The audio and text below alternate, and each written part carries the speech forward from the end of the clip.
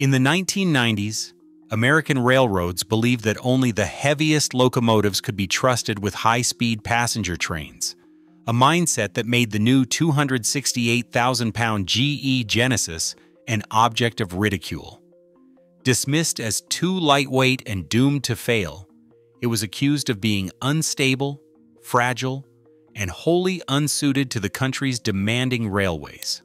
Yet within years, this controversial engine would not only shatter expectations, but become the fastest passenger locomotive in United States history. Why did an industry obsessed with mass resist innovation so fiercely? And what finally forced them to change their minds? Throughout the 20th century, American railroads measured a locomotive's worth by its weight. Mass meant muscle. For decades, passenger trains thundered across the country behind steel giants like the EMD F40PH, a machine tipping the scales at nearly 373,000 pounds. This was no accident. Heavyweight locomotives were seen as the only safe choice for high-speed passenger service. More weight promised better traction, smoother rides, and, most importantly, stability on rough, uneven tracks. Railroad engineers and managers viewed mass as a kind of insurance policy. If a locomotive was heavy, it was assumed to be powerful, reliable, and able to handle anything from icy mountain passes to the endless stretches of the Midwest. By the early 1990s, this thinking still dominated the industry. The F40PH, introduced in the late 1970s, had become the backbone of Amtrak's national network. With a V16 diesel engine producing 3,200 horsepower and a rugged steel frame, the F40PH was built to last. Its sheer bulk helped it cling to the rails at 110 miles per hour, pulling trains packed with passengers and baggage. In the eyes of many railroaders, the F40PH represented the gold standard, a proven design that did not take risks with new materials or untested engineering philosophies. Fleet statistics from this era tell the story. The average mainline passenger locomotive in the United States weighed well over 350,000 pounds. This was more than just a number on a spec sheet. For railroad decision-makers, a locomotive's weight was a direct reflection of its ability to deliver safe, dependable service day after day. The heavier the engine, the greater the trust placed in it by crews and managers alike. Dr. Michael Sloan describes the era this way. In the 1990s, American passenger railroading was still locked into a mindset that equated weight with safety and reliability. The assumption was that if you tried to lighten a locomotive, you were gambling with physics and with people's lives. This heavyweight orthodoxy shaped every aspect of locomotive design, procurement, and even public perception. When a new engine arrived on the scene, its acceptance or rejection often came down to a single question: was it heavy enough to be trusted? For many in the industry, the answer had to be yes. Anything less was simply unthinkable. When the GE P42DC first rolled out in 1996, its weight was the first thing everyone noticed. The number jumped off the spec sheet: 268,000 pounds. For railroad managers and engineers raised on the gospel of heavy steel, this was a shock. Decades of tradition taught that a passenger locomotive needed mass, real heft, to be trusted at speed. Now here was a machine nearly 100,000 pounds lighter than the F40PH that had ruled the rails for years. In trade journals and industry meetings, doubts spread quickly. Could something this light stay glued to the rails at 90, 100, or even 110 miles per hour? Would it bounce and sway on rough track, risking passenger comfort or even safety? The skepticism was not just technical, it was almost personal.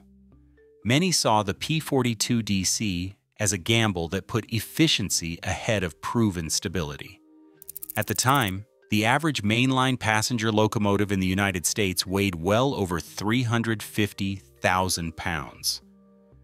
The P42DC's 268,000-pound frame seemed, to some, like a miscalculation waiting to happen. Critics pointed to physics. Less weight meant less downward force, which could mean less traction and more wheel slip, especially in wet or icy conditions. There were mutters about wind gusts pushing a lighter engine off course, or long trains overpowering the locomotive's ability to keep its footing. Some engineers wondered if the lighter frame would hold up to the pounding of daily service, or if the ride would become harsh and unpredictable. Trade publications from 1996 captured the mood. Headlines questioned whether the new Genesis series was fit for the future or flirting with disaster. Editorials debated whether Amtrak was trading away reliability for the sake of fuel savings and modern looks. Railroad veterans, quoted in industry forums, warned that lightweight and high speed rarely mixed well in American conditions. The skepticism was not just talk. It shaped how the P42DC was received in its earliest months. Some host railroads hesitated to allow the new engines on their lines at full speed. Others demanded extra monitoring or restricted the trains to lower speeds until the locomotives could prove themselves. The 268,000-pound figure became a rallying point for critics. It was repeated in technical bulletins, safety briefings, and union meetings. For many, it symbolized everything risky about abandoning the old rules. The P42DC was lighter, yes, but was it ready for the real world of American railroading? Until the locomotive could demonstrate its strength in actual service, doubt would remain.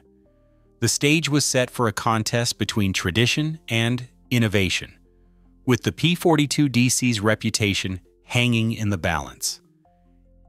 Engineers at General Electric faced a challenge that went beyond horsepower or speed. The real test was structural.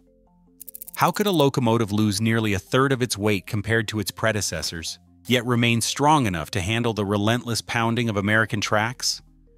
The answer came from a leap in design thinking, borrowing as much from aerospace as from traditional railroading. Instead of building the P42DC around a heavy steel frame, GE and their German partner Krupp Verkehrstechnik crafted a self-supporting monocoque car body. This approach meant the outer shell itself carried the stresses of daily operation, distributing forces across the entire structure rather than concentrating them on a central spine. Cesar Vergara, Amtrak's manager of car design, shaped the Genesis series with this philosophy in mind. The P42 smooth, streamlined body was not just for looks. Every curve and angle was calculated to handle dynamic loads at high speeds while meeting the tight clearance limits of the Northeast Corridor. The shift to monocoque construction allowed for thinner, lighter materials without sacrificing strength. Instead of relying on mass to absorb shocks and vibrations, the P42DC depended on geometry, arches, ribs, and carefully placed reinforcements to create a rigid, resilient shell. This collaboration with Krupp brought European high-speed rail expertise into the American context. The result was a locomotive that could withstand the same brutal forces as its heavier ancestors, but with far less dead weight. Engineers used computer modeling to simulate stress points and to refine every joint, weld, and panel. The car body's integrated design also improved crashworthiness, channeling energy away from the cab in the event of a collision. For railroad traditionalists, the idea of a locomotive that got its strength from design, not sheer mass, was hard to accept. But the P42DC's monocoque structure proved that modern engineering could deliver both safety and performance. By rethinking the very bones of the locomotive, GE and Krupp created a new kind of muscle, one that would soon show its full potential on America's fastest passenger trains. Raw numbers alone told a different story than the critics expected. The GE P42DC's heart is the 7FDL16 engine, a V16 diesel powerhouse tuned for 4,250 horsepower. That figure set it apart from nearly everything else on American rails in the late 1990s. Where older engines like the F40PH topped out at 3,200 horsepower, The P42DC delivered more muscle with less mass. The result was a locomotive that could leap forward from a standstill. Pulling heavy passenger consists up to speed with remarkable acceleration. The secret was not just brute force, but the way that force was applied. With a total weight of 268,000 pounds, the P42DC's power-to-weight ratio was unmatched in its class. For every ton of locomotive, there was more horsepower available than in any previous Amtrak diesel. On paper, this meant the P42DC could accelerate faster, climb steeper grades, and recover speed more quickly after station stops. In practice, engineers reported that the Genesis series felt livelier and more responsive than the heavyweights they replaced. The 7FDL16 engine itself was a product of GE's long experience in freight and passenger rail. Turbocharged and computer-managed, it produced a smooth, steady flow of power across a wide range of speeds. Microprocessor controls kept wheel slip in check, distributing traction to the rails even under wet or icy conditions. This allowed the P42DC to use its horsepower efficiently, translating engine output into real-world performance that riders and crews could feel. Acceleration tests and early service records showed the difference. On routes like the Empire Builder and the Lakeshore Limited, P42 regularly shaved minutes off schedules compared to their predecessors. The locomotive's ability to reach and maintain 110 miles per hour in regular service was not just a marketing claim. It was a daily reality on key Amtrak corridors. For a design dismissed as too lightweight, the P42DC proved that smart engineering and sheer horsepower could deliver where it mattered most, on the rails, mile after mile, at speeds that made passengers take notice.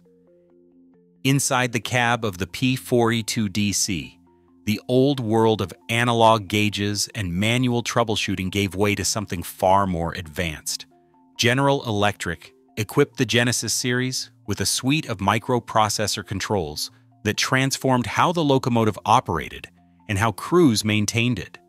The heart of this system was MicroSentry, a computerized diagnostics platform that monitored everything from traction motors to fuel injection, constantly analyzing performance in real time.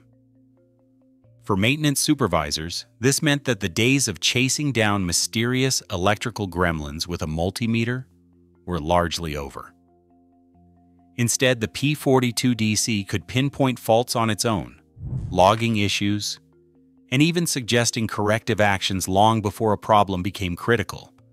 The impact in the shop was immediate. Instead of waiting for a breakdown on the main line, crews could schedule repairs based on digital alerts, cutting unplanned downtime and keeping more locomotives available for service. MicroSentry did not just watch over the engine, it governed wheel slip, adjusted traction, and balanced power delivery automatically. This level of automation was new territory for many railroaders. Veteran mechanics who once relied on intuition now found themselves reading error codes and consulting diagnostic screens. Some were skeptical at first, but the results were hard to argue with. According to Amtrak maintenance records, the Genesis fleet consistently posted higher availability rates than the F40PHs they replaced, despite a lighter and more complex design. Another leap forward came with the P42DC's head-end power system. Earlier locomotives struggled to supply enough electricity to passenger cars without sacrificing traction. The P42DC solved this with an 800-kilowatt alternator, the GTA33A1, producing 480-volt alternating current power for lights, heating, and air conditioning, enough to run an entire train's worth of amenities even at idle. Unlike older designs, the Genesis could deliver full head-end power without draining performance from the traction motors. This meant no more trade-offs between passenger comfort and train speed, even on the hottest summer days or the coldest winter nights. For the people who kept the trains running, these changes were more than just technical upgrades. Maintenance supervisors recall how the new systems allowed them to predict failures, order parts in advance, and keep trains on schedule like never before. The P42DC's combination of digital diagnostics and a robust power supply did not just make it easier to fix, it made it harder to break. By marrying smart controls with a powerful integrated head-end power system, General Electric gave Amtrak a locomotive that was not only lighter and faster, but also tougher and more reliable than the heavyweights that came before. Doubts about the P42DC's strength faded quickly once the locomotive hit the rails. In daily service, these so-called lightweights ran at 110 miles per hour, matching or exceeding the speeds of the much heavier engines they replaced. But the real headline came from a series of test runs on the Northeast Corridor. There, a Genesis locomotive was clocked at 165 miles per hour, setting a new record for an American diesel passenger engine. For engineers in the cab, the experience was unforgettable. One engineer recalled watching the speedometer climb, and the train was steady as a rock. No sway, no rattle, just pure acceleration. The data from these runs left no room for argument. The P42DC not only matched the stability of its heavier rivals, it delivered a level of high-speed performance that critics had said was impossible for a locomotive of its weight. Within months, crews and managers who once doubted the Genesis were lining up to request it for their fastest trains. The numbers, 110 miles per hour in regular service and 165 miles per hour in testing, spoke louder than any trade journal headline or union meeting rumor ever could. By the turn of the millennium, the GE P42DC was not just another experiment. It had become the backbone of American passenger rail. Amtrak placed 207 of these locomotives into service, a fleet that stretched from the Atlantic to the Pacific. On the California Zephyr, P42DC's powered trains through the heart of the Rockies and across the Great Plains, pulling full consists over mountain passes that once challenged the heaviest engines.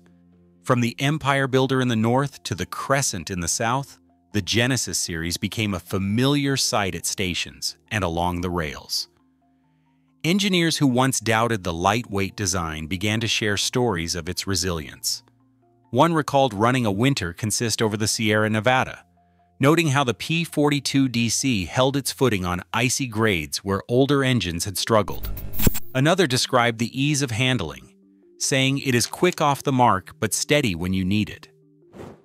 The locomotive's versatility allowed Amtrak to standardize operations across its vast network, simplifying maintenance and training. Production logs show that by 2001, every major long-distance route relied on the Genesis series, with the P42DC leading the charge. The numbers told a story of widespread adoption.